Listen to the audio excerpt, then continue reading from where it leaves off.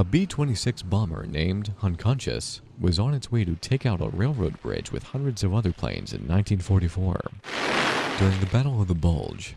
However, it was shot down by enemy anti-aircraft fire before reaching the target and listed as missing in action. The site of the crash in Almuten, Belgium, was originally thought to be that of another plane. However, a local volunteer who regularly scours the countryside with a metal detector found evidence to link it to the missing plane. It is a matter of the heart for the families to know that their loved ones have been found. After all, if one of them were my parents, I would have liked to know what happened to them too.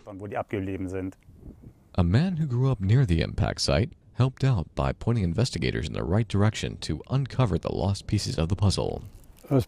It would be my hope that we would stop fighting wars with each other, so there would be no need to recover the dead from these conflicts. With the help of volunteer organizations, the Defense WWII Accounting Agency completed the excavation, returning all 6 aviators back to their families. From Almuten, Belgium, I'm Staff Sergeant Bernardo Fuller, AFN News.